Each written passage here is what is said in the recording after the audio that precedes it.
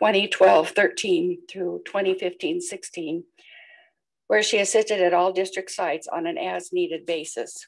The district recently received news that Ms. Placilla passed away at the age of 72. Sympathy and support are offered to the family and friends of Kathy Placilla. Please join me in a moment of silence.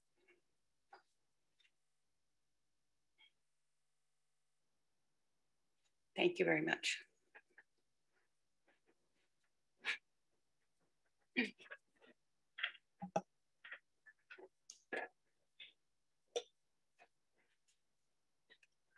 Next on the agenda is approval of the agenda. Oh, actually a correspondent to the board. Does anyone have any correspondence they'd like to acknowledge? Okay, seeing none, we'll move on. Next is approval of the agenda. We're being asked to approve two agenda meeting, to approve the agenda. And it has been amended. I just got this a little while ago. We've amended item 6.5.2, which is an agreement with the United Construction and Landscape for the new aquatics facility at La Habra High School. And it has been pulled from the agenda at this point in time. So with that change, I look for a motion. Move approval of the amended agenda. It's been moved and seconded by Vicky. I second it. Yeah, I did. Oh, any questions or comments? Jenna, would you like to make a provisional vote? I approve. Thank you. And the board members, all in favor, please say aye. Yes, Mrs. Boucher. Aye. Ms. Klasker. Aye. Ms. Foley. Aye. Dr. Jang. Aye. Dr. Calhoun. Aye. Thank you. Thank you. Next, we have approval of the minutes. And as I started to say, we have two. We have the March 9th regular board meeting and the March 30th special board meeting. We were all there, so I think we can take them together if that's okay with all of you. Okay, is there a motion to approve? I motion to approve. I'll second. It's been moved by Chester, seconded by Joanne. Any questions, comments? Jenna, would you like to give your preferential vote, please? I approve. And the board? Yes, Mrs. Boucher. Aye. Ms. Klasker. Aye. Ms. Foley. Aye. Dr. Jang. Aye. Dr. Calhoun. Aye. Thank you. Okay, this is Jenna's night. We get to have a student board member report. Look forward to that, Jenna. Thank you. Good evening, President Bucci, Dr. Scambray, and members of the board. This is my student board member report for March. From March 15th to the 19th, Buena Park had its annual Battle of the Classes competition, their biggest spirit event of the year. Each class earned points by completing various activities like baking competitions, Among Us tournaments, and Minecraft building competitions. Each grade level also created and performed a skit. Buena Park has selected their executive ASB cabinet for next year, and their homecoming game was April 6th. Fullerton has continued with their annual Mr. Fullerton event, only virtual this year. 11 senior boys participated, and it was released via YouTube on April 9th. Their ASB has continued producing weekly brain break videos, and the most recent ones were doodling and dancing, where they filmed videos of students and teachers dancing together. Fullerton has included student interviews on their podcast, and their weekly video announcements are still released every Friday. They've also welcomed a new executive board.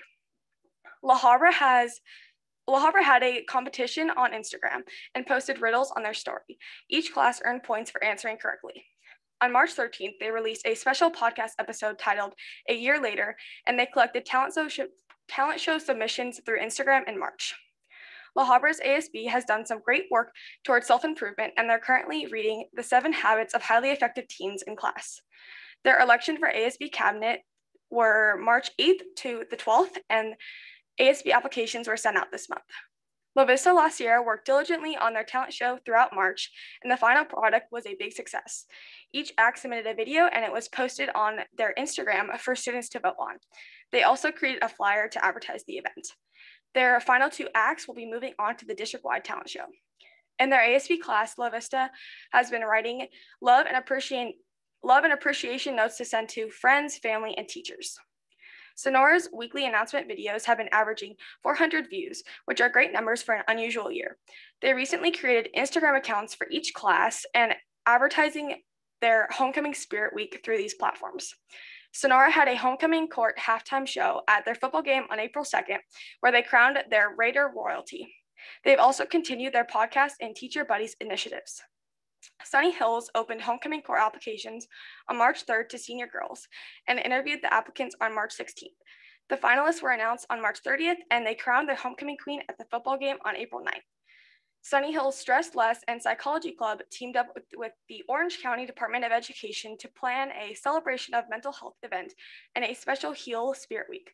The event took place on March 19th virtually, and it was a great time and place for students to come and engage in stress-free activities. Also, Sunny Hills elections for ASB Executive Cabinet are happening this week. To strengthen the bond between students at Troy, their ASB started a pen pal initiative. Participation was voluntary, but they got a good turnout and paired lower with upperclassmen. The pen pals have now begun sharing letters back and forth. Troy had a drive-through senior sunset event on campus to celebrate their seniors in a COVID-safe manner, and their Mr. THS event took place on March 19th via YouTube. In replace of our annual Spring Community Service activity, the Student Advisory Council has been filming and producing thank you videos for members of our community. Each school had a different responsibility in regards to the video, and they are both now edited and complete.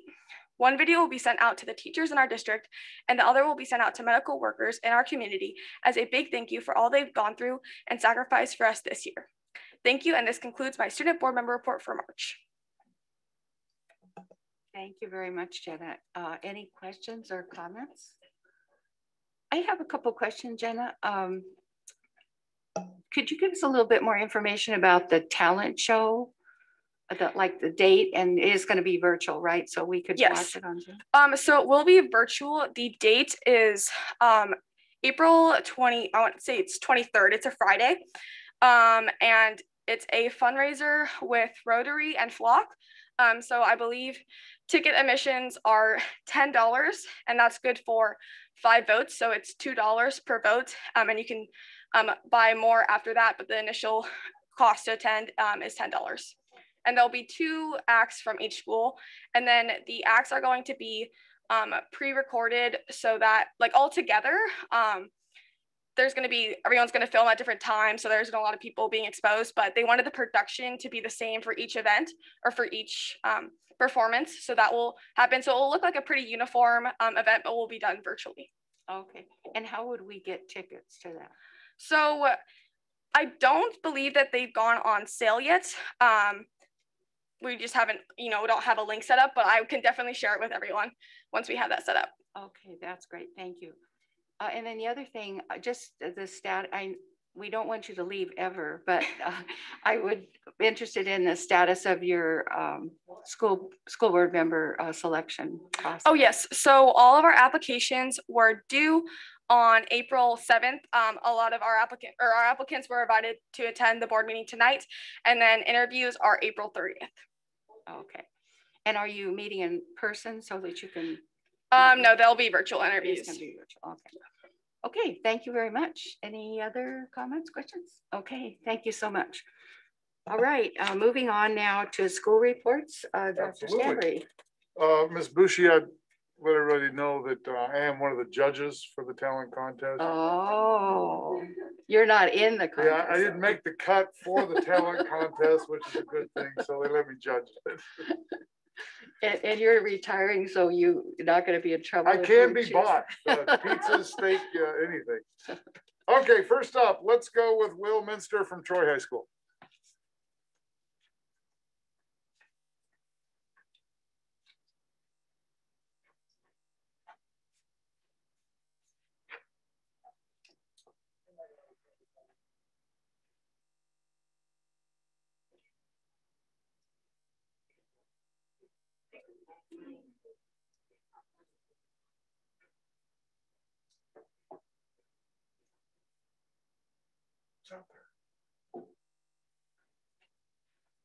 All right, thank you very much.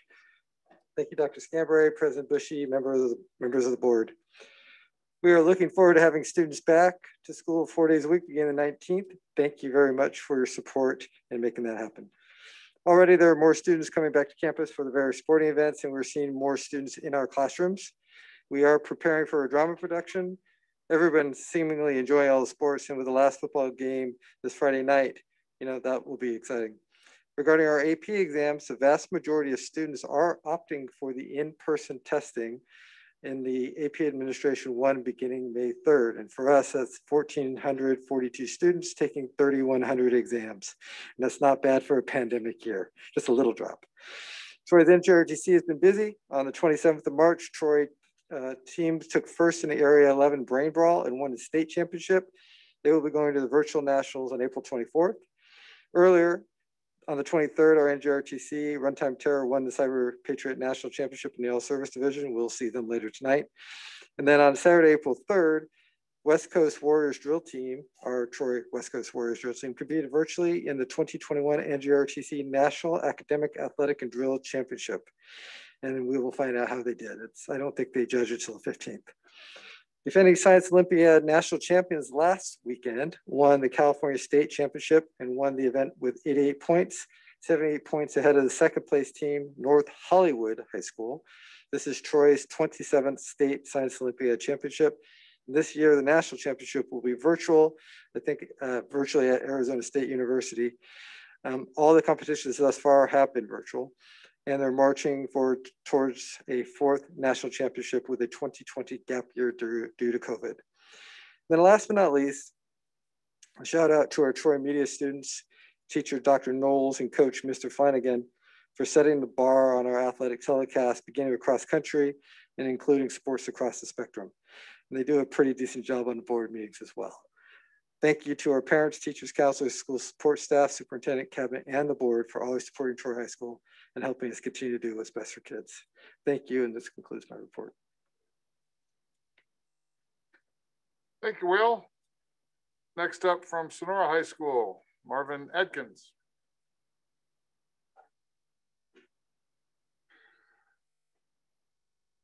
Thank you, Dr. Scambray. Board President Bushi, board members, and student board member. At Sonora High School, we are extremely proud of our class of 2021 seniors. Although they finished junior year remotely and have been adjusting to learning in a hybrid format, they continue to excel at the highest levels. Our 40 IB candidates have seen this hard work recognized by universities as well. The most seniors in school history have been accepted to the UC system overall, with 13 seniors being accepted to UCLA. Our class of 2021 seniors have been accepted to every UC school, along with Stanford, Yale, Harvard, Brown, and Cornell. Many of these students are first-generation college students, and we are thrilled that they have the opportunity to show their exceptionalism and dedication to learning in a new environment, although they will always be Raiders. We have students who have achieved the state level with their proficiencies in the area of equine science and service learning as well. Also, Matthew Corona, a Sonora graduate of 2020, has made it to the second round of interviews for state FFA office. If elected, Matthew will represent all FFA members across California. We are very proud of all of our students associated with the Ag department. We have 125 students who are eligible to receive the state seal of biliteracy.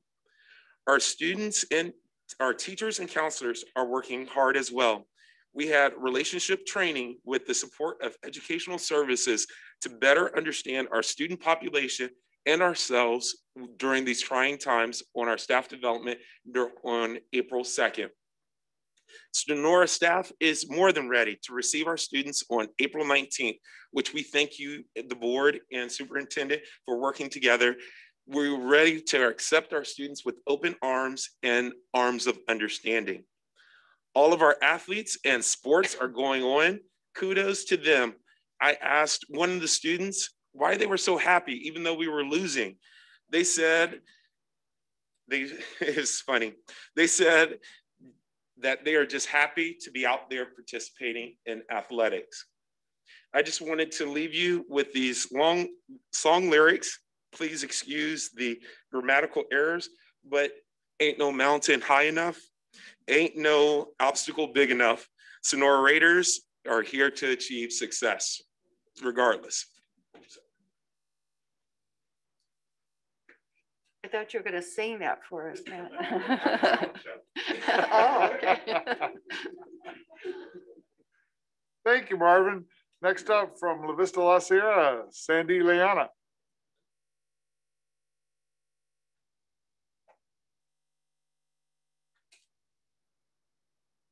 Thank you, Dr. Scambray, President Bushi, members of the board.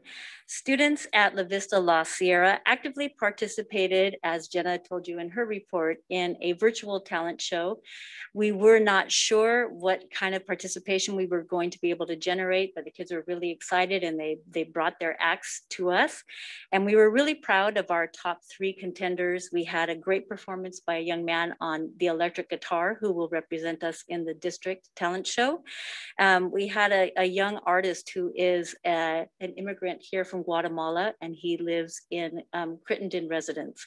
And he did a time-lapse video of a piece of art, which is hard to bring forward to the district art show. And we are very grateful to Rotary for working with us so that this young man could present his talent on a pre-made video for your pleasure at the district talent show. We also had some other acts that were really amazing, but those were our top 2. Last week, our juniors participated in CASP testing, and we have now completed that at La Vista La Sierra. Thanks to our new guidance tech, Carlos Aldaco, for seamlessly organizing this event, which had many challenges as it's being done online and in person for the first time ever. And finally, congratulations go to La Sierra ATP teacher, Mrs. Sylvie Long-Latieri, who was just named as a finalist in the Orange County Teacher of the Year competition. We're very, very proud of Mrs. Long-Latieri. She represents La Sierra and our adult transition program very well. Thank you, and that concludes my report. Thanks, Sandy.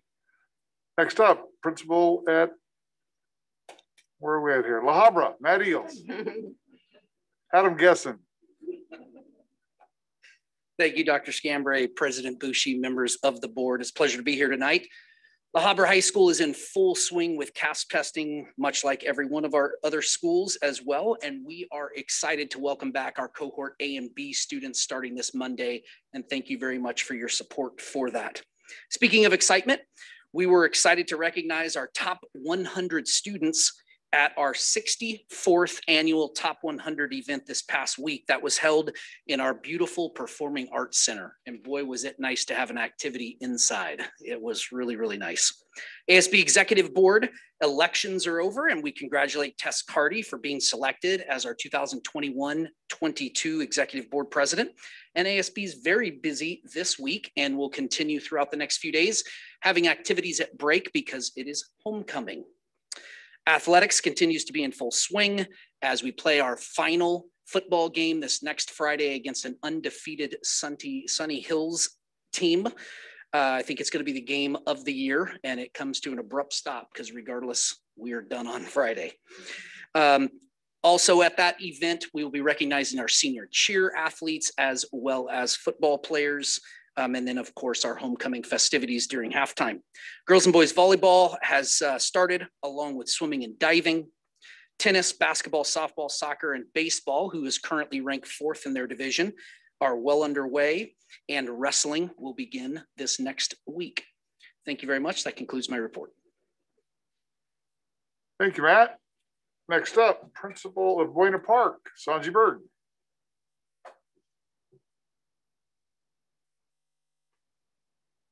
Thank you, Dr. Scambray, President Bushi, and members of the board.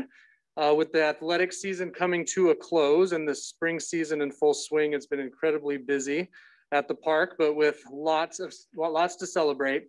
First, our girls water polo team, they finished off another successful season, finishing 3rd in league and in the top 10 in their CIF division. Unfortunately, like Matt just said, there are no CIF playoffs for what's called the fall winter sports season. So we'll have to wait till next year to make a playoff run. But we will have playoffs for the spring sports, and given the strong start by many of our programs, we are hopeful to have them making CIF runs this year. Our girls softball team is off to another strong start. They're currently 3-1 and they rank 3rd in their division. Girls soccer has a winning record, and so do the boys, and they're both ranked high in their divisions.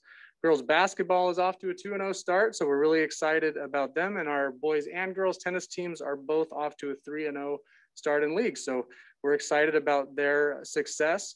In other school news, we currently have two 2020 graduates, Kelly Cotledge and Sarita David, who are both state finalists in their respective FFA proficiency areas. So if you know about that, even after graduation, they continue to progress through the state rankings with their proficiency areas. So kudos to them. And our CASP testing started yesterday, and we currently have 84% of our students who have completed at least one of the tests so far. So we didn't have a clue how this was gonna go, but we are so happy that they are engaged and working towards that.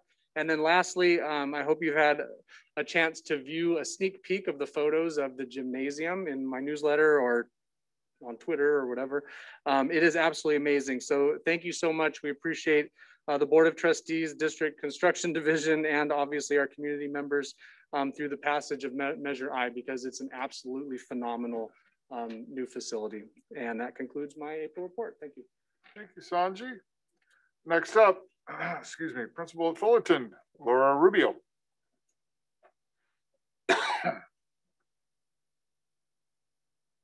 Good evening. Thank you, Dr. Scambray, President Bucci, members of the board.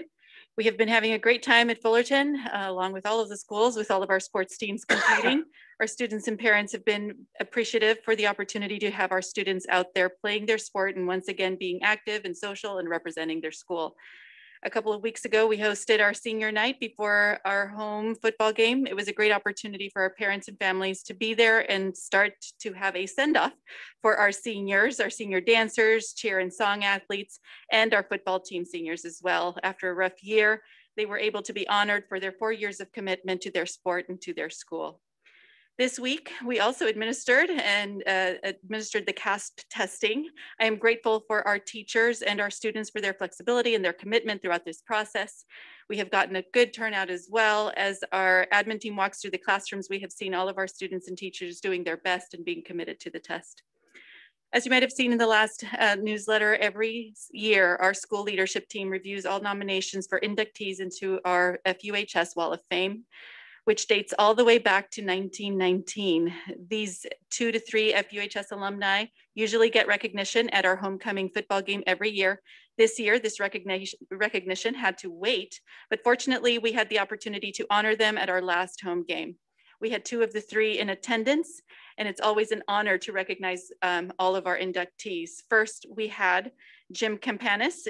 He is the class of 1961, and at FUHS he played football and baseball. He did make it to the Dodgers farm team and eventually made it to play for the majors for quite a few years. He played for the LA Dodgers, the Kansas City Royals, and the Pittsburgh Pirates before he retired. Dave Royer was our second inductee. He's the class of 1977. David served 4 years in the Navy, where he was a sonar technician and started designing his own microphones. He is the owner of Royer Labs, maker of Royer ribbon microphones. His company was awarded a technical Grammy in 2013 for contributions to the music industry and for his design of his microphones. And our third inductee was Paul Nguyen, class of 2004. While attending FUHS, he participated in wrestling and made it to CIF. He joined the Army and was an Army Ranger, and he is the recipient of the Purple Heart for his wounds received during combat while deployed in Iraq. And thankfully, he did make a full recovery after that. We love our history and traditions at Fullerton, and it's great when we can honor those alumni who not only contributed to our school while in attendance, but have also had an impact on our community and many times an impact on our country. And we're excited to celebrate them all. And thankfully, we are able to do so also in our gym. Hopefully you get a chance to stop by. We are opening for our first game in our new gym this coming Thursday. And we've tried to honor our traditions within that gym. And I'd like to thank the board, Dr. Scambray, Todd Butcher, for helping us throughout this process and helping us execute our vision. So thank you. And that concludes our board report. Thank you very much, Laura. Last but not least, Mr. Alan Witten, Sunny Hills High School. Thank you, Dr. Scambray, President Bushy, members of the board. Sunny Hills is so proud of biology teacher Kathy Bevel. Kathy is one of Sunny Hill's most beloved teachers, and this year she has been awarded the North Orange County SELPA Above and Beyond Award for all she does for our kids. Congratulations, Ms. Bevel. And we continue to celebrate all of our kids' post-high school plans, including many acceptances to some of the country's most elite schools, including Harvard, Yale, Princeton, Penn, and more. We're thrilled that COVID has not slowed down our kids' drive to pursue post-secondary opportunities. In fact, congrats to board member Klatzker. Jacob has just decided on the University of Washington over our alma mater, University of Arizona, but great school also. And our very own student board member, Jenna Beining, is deciding between Berkeley, UC Davis, and UC Irvine. Congratulations, Jenna. And last, each year, Sunny Hills participates in the Chapman University Holocaust Writing Contest. Congratulations to Dr. Zubko's student, Sharon Sung, for her prestigious recognition at this competition. Thank you, and that concludes my report. Thank you, Alan. Good job, guys. Any questions or comments from the board members? Thank you all for your great reports, as always. Next is timely information from the board and the superintendent. Anybody have any timely information? No? Dr. Scambray, no timely information. Okay. Okay, next is a fun part, accommodations and recognition. And the first is to recognize the Troy High School Cyber Defense Team. And I think Dr. Zener and Dr. Minster are going to handle that, right? Yes. Thank you, President Boucher, members of the board, and Dr. Scambray. We're very excited to have a commendation and recognition in person for you this evening. We are recognizing, commending the Troy High School Cyber Defense Team. The team took the national championship held virtually on March 28th. And this is Troy's third national championship following wins in 2018 and 2019. So we're very proud of them. In addition to Dr. Minster, we have Commander Stubblefield and multiple students who have been waiting in our wings and will be coming through these doors momentarily. And we're all practicing our social distancing. So we've asked some folks to give them some space. We have good choreography. And here they come. Perfect. Let you take the mic.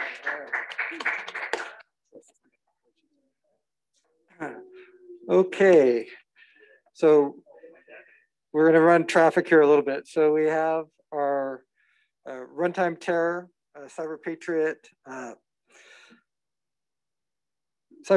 National Championship All Services Division team. We have our coach, Alan Stubblefield. We also have a couple other coaches as well, Mr. Kim and Mr. Nguyen. But I'm going to let Mr. Stubblefield do a little more talking, and then I will have the certificates here in my hand, and we'll go from there. Good evening, President Bushy, members of the board. I'm Alan Stubblefield.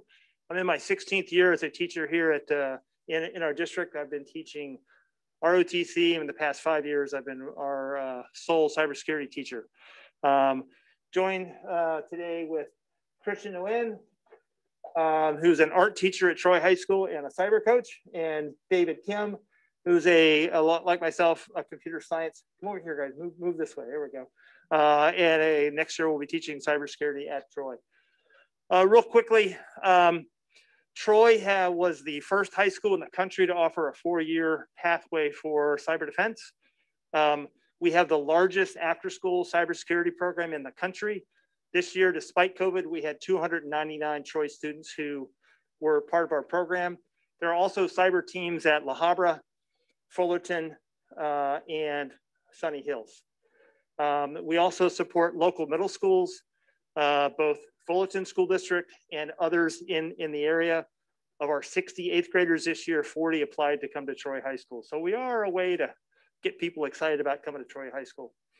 The team here represents one of our 51 teams that we had, and they brought home a national championship in a very unexpected manner.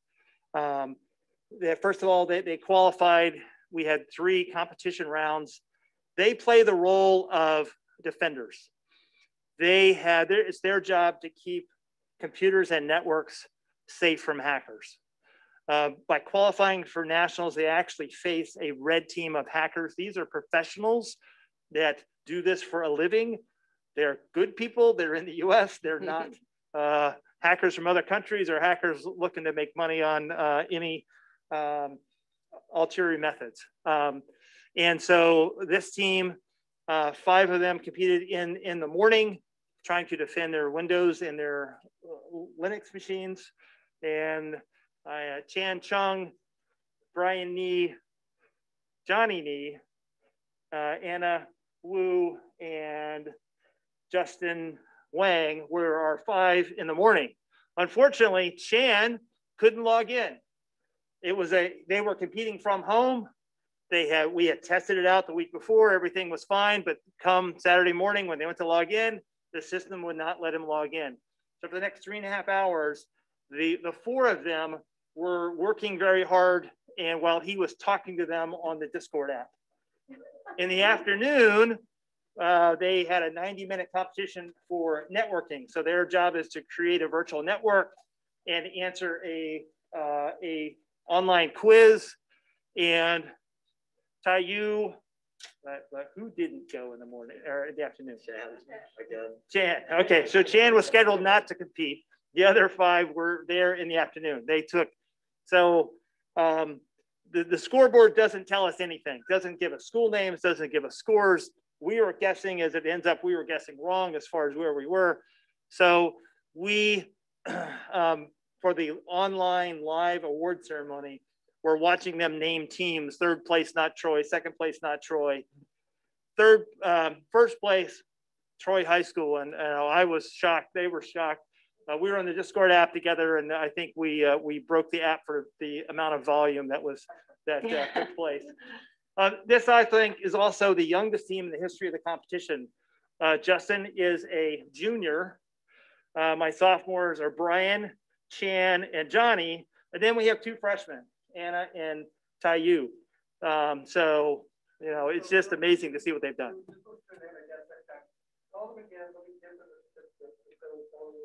Chan Chung on the left. Brian Nee with the trophy. Chan, there you go. Justin, right here. Johnny. Anna. And Taiyu. There you go. And then Ms. Stonefield, for you. Thank you. You and Mr. Kim and Mr. Leonard. Where's the letter? Got the varsity letter. This year we awarded 214 varsity letters in cyber. And those students earned that letter by making it to the top 30% nationally with that ranking. Probably one of the first high schools to recognize cyber achievements. It is an e-sport, and it's an e-sport with a job opportunity at the end. So, Thank you very much. Welcome. Wonderful achievement of our students, principals, for our coaches. Thank you for the support, and you guys did as well. It's fantastic program. Thank you guys. Okay. Can I? Please. Can you all come like in front of the podium? Yes, please. Okay. Okay. They've met for the first time today in person.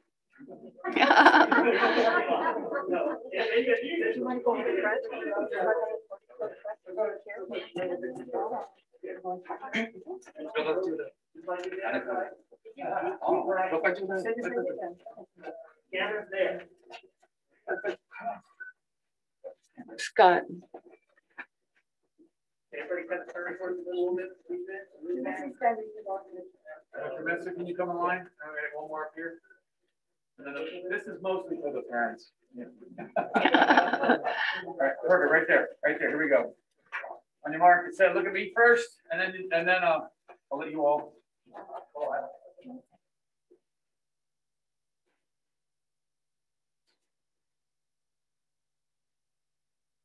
Excellent, thank you very much. Thank you.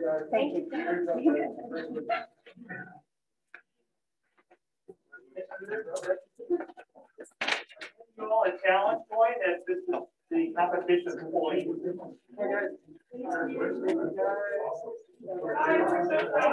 Congratulations. The challenge point. Isn't that something you do in the Navy where you shake hands? And Yes. Yeah. And if you don't have it, you have to buy it here. Oh, is that right? Oh. So you don't have, congratulations. That's wonderful. Thanks for bringing the kids. Oh. Well done. Thank you. Congratulations, sir. Well done.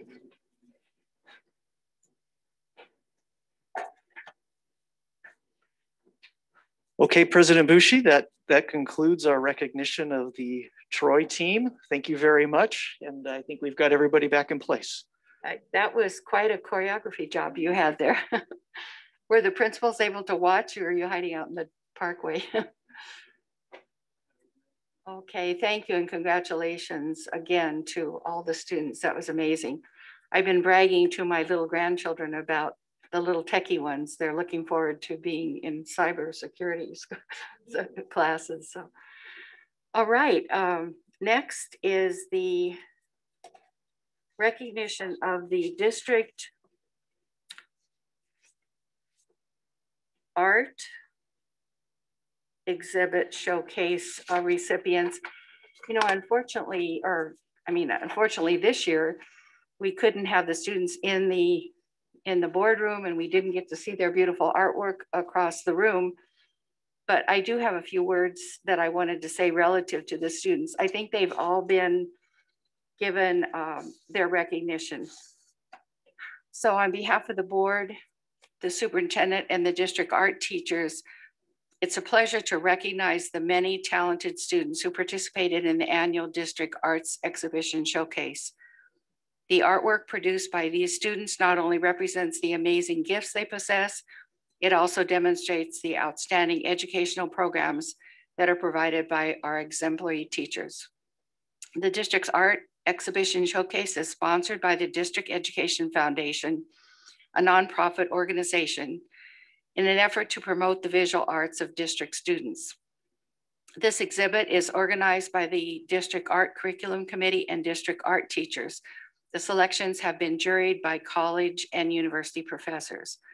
The student art exhibit is available for online viewing on the district website. If you haven't looked at that yet, I encourage everyone to visit this extraordinary exhibit and see the amazing artwork done by our very talented students. We would like to recognize and thank all the district art teachers. We hope that many are here tonight online to receive this acknowledgement. A special thank you to the art committee for organizing and designing this virtual website that gives the community the opportunity to view this amazing artwork from home. The judging criteria for the art exhibit include overall artistic ability, effective use of selected medium and techniques used to communicate the desired message and effect, attention to detail, balance, symmetry, and/or effect, technical ability of craftsmanship and quality, imaginative communication of ideas and emotion using clarity and technique. Those are the 5 criteria that are used. A certificate of achievement from the board, an award ribbon, and a monetary award were mailed to each of the winning entries. Each honorable mention winner received a $10 award. Each third place winner received $50, each second place $75, and each first place winner received a $100 award. Once again, on behalf of my colleagues on the Board of Trustees, the superintendent, district administrators, and district art teachers, I want to thank the students for their participation. I especially want to commend all of the students for their outstanding talent. I hope you all will continue to expand your abilities and continue to grow artistically and academically. We have thoroughly enjoyed viewing your artwork these past few weeks. Congratulations to all of the winners. I wish I had time to read all their names, but you know who you are. Okay, that brings us now to updates from our employee and PTA associations. And first, in the audience this evening in person, we enjoyed seeing you on the screen, but here in person this evening is President of FSTO, Angie Senkak, excuse me. Good evening, President Bushi, members of the Board of Trustees and Dr. Scambray. And it is great to be here tonight. I really appreciate it. Our executive board and our rep council members met today to go over, to begin discussing the tentative agreement, which was decided upon last Friday. Our standing rules, unfortunately, state that 5 days are needed to be in the hands of every one of our membership groups, the executive board, the rep council, and then our general membership. Today's meetings were to help us determine how we were going to deal with that. We have decided to suspend the rules for this voting only, and we will have the tentative agreement ready to be voted on, opening up on Thursday evening at 5 p.m. Voting will close on Monday at 5 p.m. and the results will be ready for everybody on Monday evening. Thank you to the district's negotiating team. For the past 13 months, we have been together at least once a week. They have been so gracious and so wonderful in helping us get to this point. There were a couple of bumps in the road on both sides, and we will attest to that too.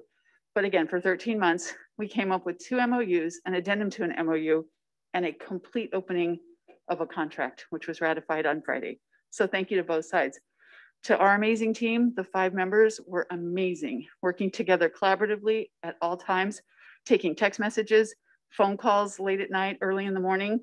I will miss those 5:30 a.m. text messages, I'm telling you. But I'm still here. So thank you to both sides. It was a great process. Our teachers have also supported our increase to in-person instruction beginning on April 19th. 70% of our teachers overwhelmingly agreed that having more students on our campuses would be a positive reflection on what it is we have done for the past 13 months. Trustee, and my phone is ringing right now, and it is one of my members. Trustee Jang and Trustee Klatzker will be guests at our April 20th Rep Council meeting, and we look forward to spending time with both of you and being able to talk to you one-on-one. And lastly, our FSTO members have been meeting remotely since last April, 12 months that we haven't been able to be together, but always on Zoom.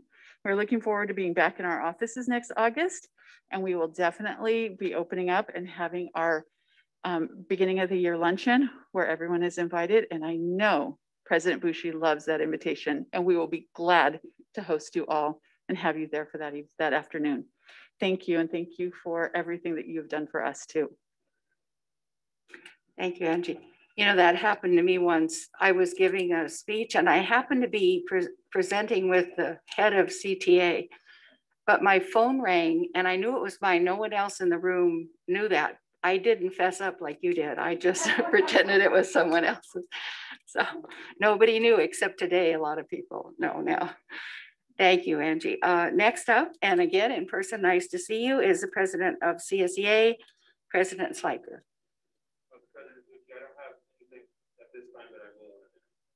Okay. Okay, fine. Thank you. We'll hear from you later then.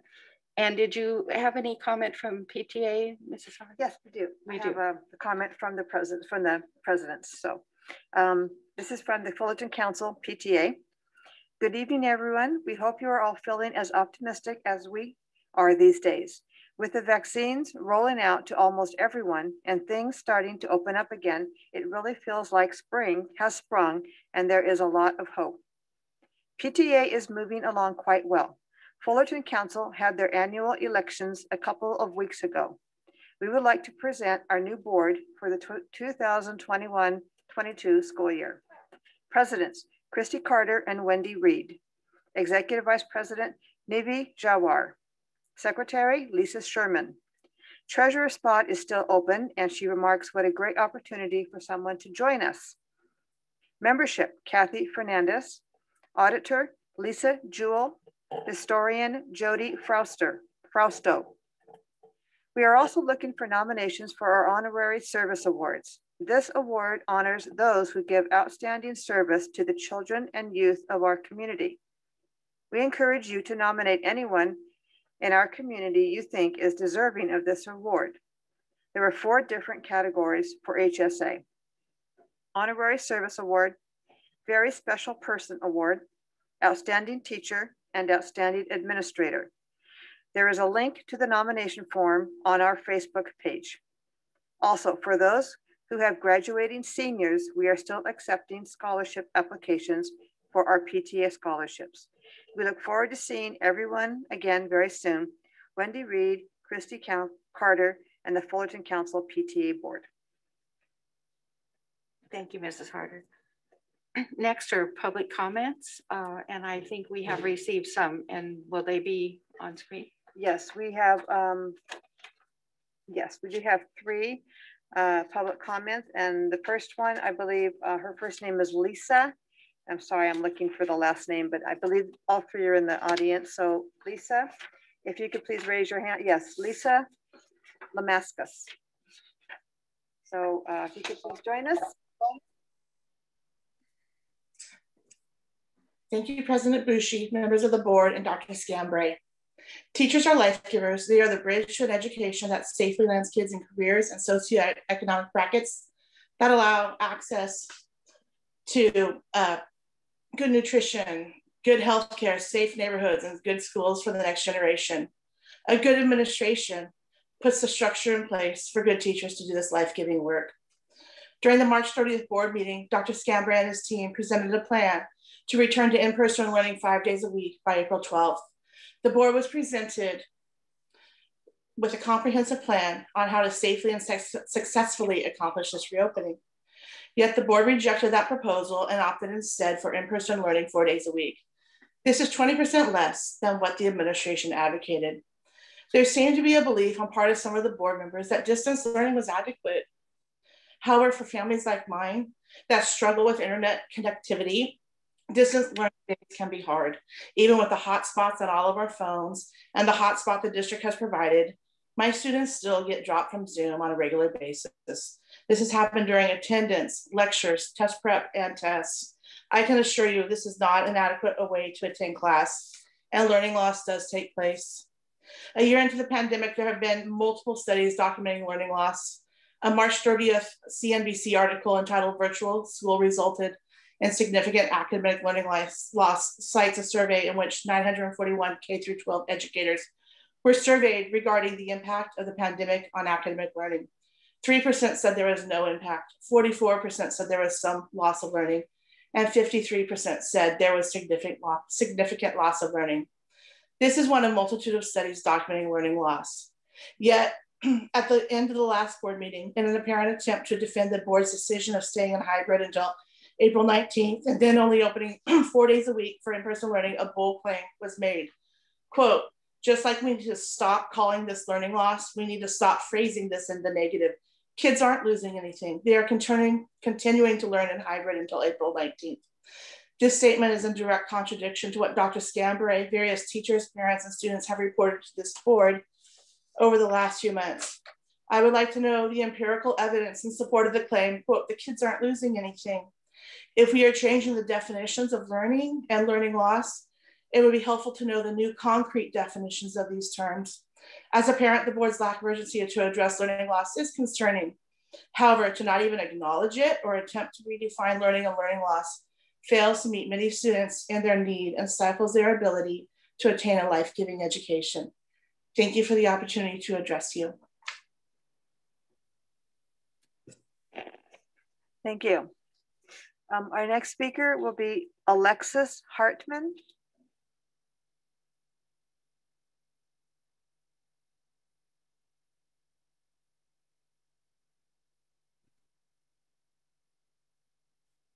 Okay.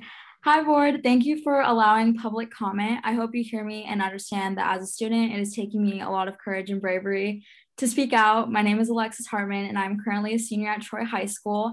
I'm the varsity head cheer captain. I'm on board for 2 clubs. I'm involved in the broadcast journalism class, which is live streaming the board meeting right now. And I work closely with the special education department. I've been extremely impacted by this pandemic in every way possible, and I've seen how this pandemic has impacted every single aspect of Troy High School and the district itself. I commend you for wanting to get more kids on campus. I too want that more than anything. But by requiring students to come to school and only allowing 3 days to stay on Zoom before disabling their Zoom altogether, you are scaring students from cohort AB to cohort C. My main point that I would like to bring up is the way assessments are distributed on campus. At home, students can access the internet, access their notes, talk to other students in their classes, and access test, quiz, and worksheet answers from other periods. When you are in cohort A/B, you are unable to do this. Those academically driven students that know they can take their assessments differently at home are scared to switch to AB because they will no longer have the benefit of taking these assessments in the way that they have been used to the entire year. If I were a junior who was reliant on my grades from this year to get into my dream college, I would be hesitant as well. We know this is an apparent issue by looking at the statistics of students switching from AB to C. I personally know more than one person and have a teacher who has 4 kids switching back to C. As a result of students switching back to C, the average class size will stay almost the same in cohort AB as compared to A and B being separate. This defeats the entire purpose of why you as a board want to combine the cohorts.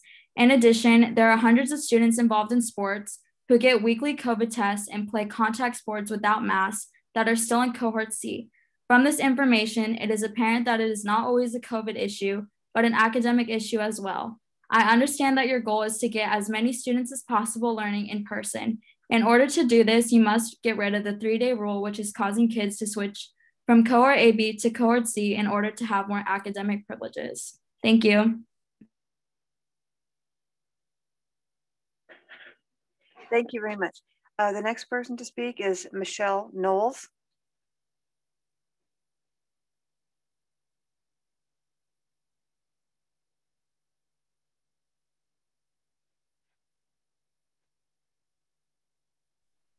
Good evening. Thank you for allowing me to speak tonight. My name is Michelle Knowles, and I'm both a parent of 2 high school students, and I'm also married to a teacher in district. I understand firsthand how this year has impacted both students and teachers, and your actions during this extraordinary year to protect students and staff, facilitate education, and keep the students engaged is commendable, and certainly has been no small task. We also know you can't please all of the people all of the time, and so you certainly have a tough job. I am speaking to you tonight to ask you to reconsider the recent decision to require cohorts A and B to be present on campus 4 days per week for the remainder of the current school year. Although allowing students in cohorts A and B to choose to be present on the 4 days, during the 4 days is certainly welcome. Requiring them to be there, I believe, to be detrimental. With only 5 full weeks of instruction remaining in the school year, and with as much adjusting as all of the parties have done this year, it seems yet another extraordinary change for the students to have to choose to be all in or all out. I believe you will have yet more students choosing to stay home, eliminating even the small opportunities that they may have to be on campus and in a classroom. If this were January or February or even before the spring break in March, I would understand it. However, in mid-April, I don't see this as the next best step for the students. Research tells us that changing routines is hard and even detrimental. And by allowing the students to choose to be present the additional 2 days on campus rather than requiring it, you have the opportunity to let the students continue their current routines. Research also shows that by allowing choices, you empower people, motivate them to engage in their decisions and take ownership of their circumstances. So you also have the opportunity to empower the students to choose to be present more days or less days. I don't believe that allowing such choice adds more work for your very hardworking teachers, since those teachers remain responsible for those on Zoom in cohort C, no matter who may be present in their classroom. With only 5 weeks left, I question why we would force the students into yet another change and strip them of what little control they may have over their days. Please reconsider forcing the students to be all in or all out. Thank you for your time and consideration, and thank you for allowing me to speak tonight. Thank you. That concludes our comments. Thank you, Mrs. Harder. Dr. Scambray, I know normally we don't reply, to the comments, but with regard to the students' comment and the 3-day rule, wasn't there a memo that went out today that has adjusted that? Yeah, it gave the students more flexibility. They just have to work. It would be taken on a case-by-case basis. Okay, so I think that did answer at least part of what the student was. And that should have gone out to the families and students at this point? Okay, thank you for that. Okay, thank you very much. That brings us to reports. And 5.1.1 is discussion item for board member attendance at graduation. Normally, when we've had a study session before the board meeting, we've kind of just discussed where we would be going for graduation, but I guess we get to do that here with everyone, which is fine. And you should have at your place a matrix. So I think what I will do is just go from each one of you and ask if you have a preference of, I know we would all like to go to all the graduations. I don't want anybody to feel bad, but we do sometimes try to spread ourselves around or whatever. And we're so happy that there is going to be in-person graduations this year. So I will start with our newest board member, Vicki Calhoun, and see if you would like to indicate where you would like to go this year. Fullerton High School and La Vista. Okay, normally La Vista, well, I don't know if it'll be the same. La Vista. Yeah, okay. Okay, good. So you said Fullerton. La Vista, La Sierra. Fullerton High School. Okay, Chester Jane. I knew you were going to say that. I thought you might have said Sonora though. There you go. Joanne. Buena Park, and I'd like to say why, because I've been fortunate to go there before. 37 years ago, I started my student teaching there, and this is where I'm wrapping up my career this year, and I would love to bring that full circle. I think that's a good idea. And Lauren? I'm sure no one is surprised that I would like to go to Sunny Hills. You know, this is working out better than I thought. We could tussle a little bit. So, okay, so we have Sonora and Troy, and I was looking at the times. They're both on Thursday, one at 6 and one at 7. So I can do one, but I can't do both. I could do one. Either one that you can't do. Okay, I haven't been to Troy for a while. Okay, I'll go to Sonora. Okay, check the time, Vicki. See, Wednesday. Yeah, that won't work. Okay, Wednesday. Vicki, I think you have a problem with La Vista and Fullerton because Fullerton is at 7. La Vista is at 6 on the same day. So okay. We'll have to do a little bit of adjusting there, I think.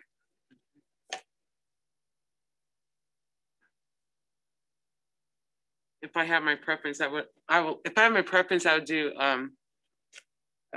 La Vista, La Sierra over Sonora. If somebody could do some. You said I already got Fullerton. Fullerton. Yeah, Fullerton, but if nobody has Sonora and it's a conflict, is that a conflict there? Yeah, I want Fullerton. So I didn't understand what you were saying, Vicki. Okay, so Fullerton and Sonora on the same, but they're an hour apart. That's too close. It's hard to make it to both because of parking and. Wait. I don't have my glasses on. 26, 27. So of Fullerton and La Vista. I'll do Fullerton. You want to do Fullerton? Yeah. Okay. Okay, and not La Vista. Okay. Yeah, and I'll do Sonora. Okay, so then we need to have La Vista, Sonora, and Fullerton. How did we get all these? No, I have Sonora and I have Fullerton. Oh, you did Sonora. Okay. Okay, Vicki. Yeah, Fullerton and Sonora. Fullerton and Sonora. Because I can't do, because La Vista and Fullerton are on the same day. So I can't, I went to Fullerton.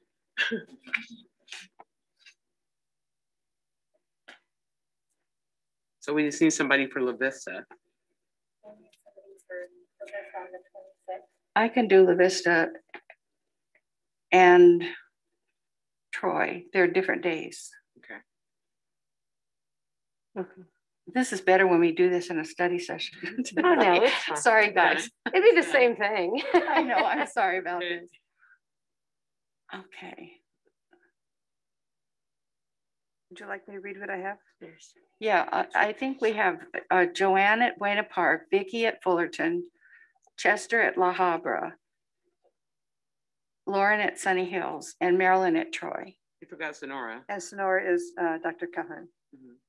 Okay, so, okay, and then Troy. I can do La Vista, which is a different day from. Yes, La Vista La Sierra is. Okay. Okay, we're good. Everybody happy? Anybody want to jockey for a change or anything? Yeah, see if we can wrestle Sunny Hills away from Lauren. Cage match. That's her spot. And then we're missing La Sierra, the ATP, which is Thursday. Oh, it's a different, it doesn't conflict with anything. So I think as many of us that would like to attend that, it's really very inspiring and touching if anybody would like to attend that. Okay. Lauren? Yeah, I've never been able to go, and this is the first time I do not have a conflict with that date. So I would like, I guess we'll all be there. You should. Yeah, I think it's nice if we, and I would like to go as well. Okay, so we're all going. Okay. Okay. All right, I think we're set. You got Yes, that? I have it set. Thank Okay, you. thank you very much. I guess it wasn't too painful. Okay, next is the new board bylaw. As you will recall, when we had that board workshop, the consultant said when she was putting together the governance handbook, she said, and then you can insert here board bylaw 9005. Well, I looked, we did not have 9005. So I asked if staff would research that. And that is what is before you tonight for consideration. The vote would be the second. And the content of that, I noticed as I was doing the flag salute, the content of that is pretty much what's on the governance standards thing that's there, which is sort of what guides the way we do our job. So it's not, we did discuss it a few years ago and somehow it never made its way into the board bylaw. But anyway, any questions or comments relative to that? Okay. Okay, well, that will be back before us at the May meeting for approval. Okay, thank you very much. Okay, next is the basic textbook list revisions, addendum 3, and I think Sylvia Kaufman.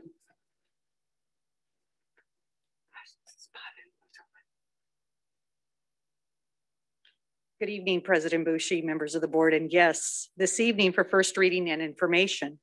The textbooks on the attached list are proposed for addition to the basic textbook list effective for the 2021-22 school year. In accordance with District Administrative Regulation 6711.1, the textbooks have been reviewed by teachers. The members of the appropriate curriculum committees have completed evaluation forms indicating that the books have been properly reviewed. The proposed additions have also been approved by Administrative Council and the Superintendent. Information on the proposed basic textbooks are presently available in the Education and Assessment Services Division for review by any interested parties. The textbooks will be recommended for adoption at the May 11, 2021 board meeting. That concludes my report. Okay, thank you very much. Any questions of Dr. Kaufman? Okay, thank you. We'll look for that at the next meeting. Okay, next, now you're on. It's the public hearing for the initial proposal from CSEA for the successor agreement with the Fullerton Joint Union High School District. And Joe Sliker, this was, you said later you would be out. Here you are. Right, here I am. Thank you, Dr. Scambray, President Bucci, members of the board. First of all, it's really great to be here. I think the last time I was here was March of last year. So I think we're finally seeing the light at the end of the tunnel, and it's a good thing, you know. So And it's the first time I've been in the room with Dr. Calhoun. We've talked on the phone, but it was nice meeting you tonight. So I'll get to the official part of this. Oh, excuse me. The California School Employees Association and its Fullerton High Chapter 82 is submitting this initial proposal for public discussion in accordance with Government Code 3547. Fullerton High Chapter 82 is submitting this initial proposal to reopen the collective bargaining agreement between the district and CSEA for the successor negotiations. CSEA desires to alter or amend the following articles for the benefit of our bargaining unit members. CSEA looks forward to a cordial and cooperative negotiations between our parties. Thank you very much. Thank you, Mr. Sliker. At this time, we need to open a public hearing. Yes, I will open the public hearing and see if there are any present who would like to speak to the item. And I don't see, and no one coming up on the screen. I guess that would be an opportunity as well. And do you have any wishing to? Just check. Weston, do we have anybody raising their hand for comment? No, we're fine. Okay, we're good. Okay, with that, then I will close the public hearing. Thank you very much, Mr. Sliker.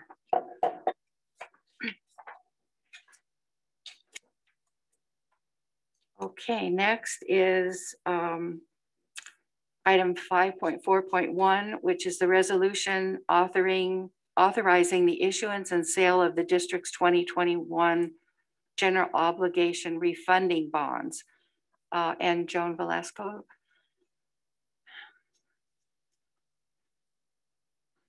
Good evening, President Bushi, board members, Dr. Scambray, and guests. Tonight, we're here to ask for approval of resolution number 32, which is for a 2021 general obligation refunding bond sale in the amount of $17,420,000. The money from this sale will be used to pay off the 2013 general obligation bonds and pay for the cost of issuance of these bonds. On March 9th, the board meeting, Adam Bauer from Fieldman Rollap and Associates presented information to the board showing that by refunding these bonds, the taxpayers of the community will collectively save $1.6 million in property tax payments. We ask for approval of this resolution so that these bonds may be sold on April 21st, 2021. Okay, thank you very much. We did have a thorough presentation, an opportunity to ask questions. If you have any other questions, this would be a good time. I'm sure that Ms. Velasco could answer them. Everybody's okay? Okay, great. Then I'm going to look for a motion to approve resolution 2021 number 32. I move to approve resolution 2021-32. Is there a second? I'll second. And moved by Joanne Foley, seconded by Chester Jang. Are there any comments from anybody at this point? Okay, Jenna, would you like to cast a preferential vote? I approve. Thank you. And board members, all in favor? Yes. Mrs. Mrs. Bushi? Aye. Ms. Klasker? Aye. Ms. Foley? Aye. Dr. Jang? Aye. Dr. Calhoun? Aye. Thank you. Thank you very much. Next is 5.5.1, which is the Williams settlement. Dr. Zener. Thank you, President Bushi, members of the board, and Dr. Scambray.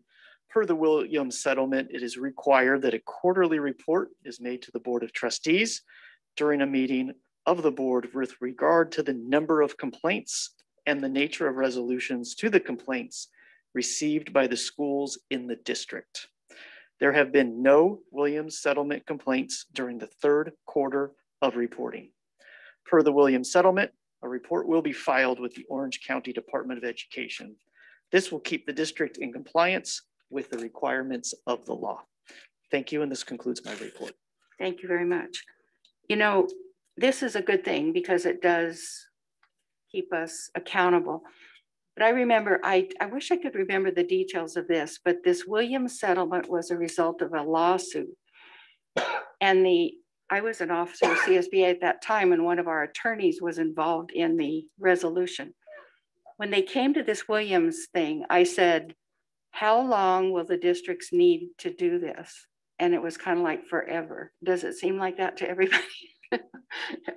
I should look at a little bit more background, but it was a good solution to the lawsuit, but I don't know about forever. But okay, thank you, Dr. Zener.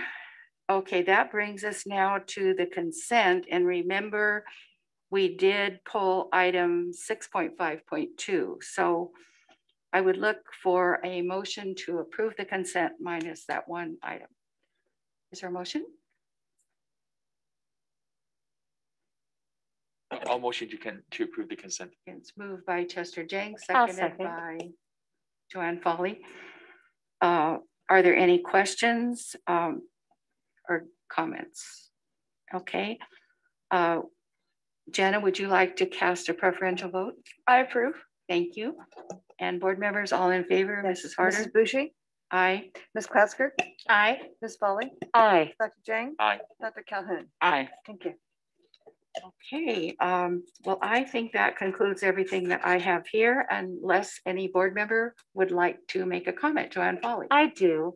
I have an unanticipated conflict with our July meeting on July 13th, and I'm wondering if my board colleagues would consider moving that meeting to Monday, July 12th or Thursday, July 15th. I'm good with it. Smart Alec. Smart Alec.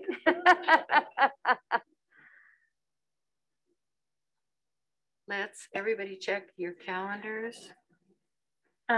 July 12th is my son's birthday. Okay. And July 15th, I will probably be in Seattle doing stuff. Go Huskies. And so I won't be able to attend the reschedule if we move it. I think it would work out. I could also make it work on Wednesday, July 14th, if that would. It's really just that Tuesday is the main issue. And I could work so that I have the conflict. I don't know if Wednesday, July 14th works for people. We already got it somewhere. No, I think we're planning to do a trip on the 15th. So the 14th. And I think the 14th is ROP board meeting, so that wouldn't work either. Oh, okay. Is it the time of day or is it the whole day? It's the day. Yeah, it's the day. Yeah. Well, that's okay. I might be able to reschedule. I'll see if I can work around it. So okay. I appreciate everybody looking at their calendar though and giving it a try. Could move it to the following Tuesday if that works, the 20th. That works for me. Oh, I never even thought about changing the week.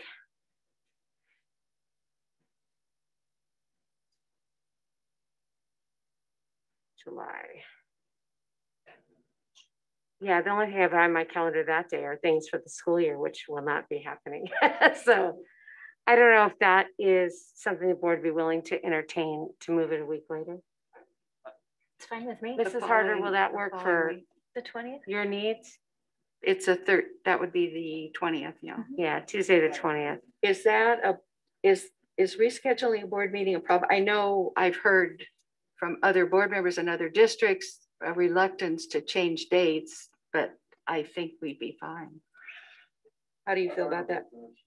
You don't think it's an issue? Okay. So we would just, July 20th, I don't see anything on the calendar that would conflict with that. We would just amend the,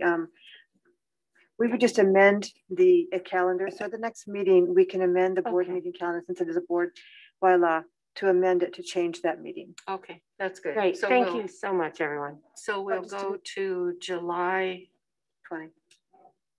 Thank you. The 20th, okay. Okay, great. Any other comments any board members would like to make? Dr. Scambray? Okay, all right. Well, thank you everyone for being here, and thank you for those who set up, and thank you to the Troy team who's here once again. Appreciate it. The meeting is adjourned.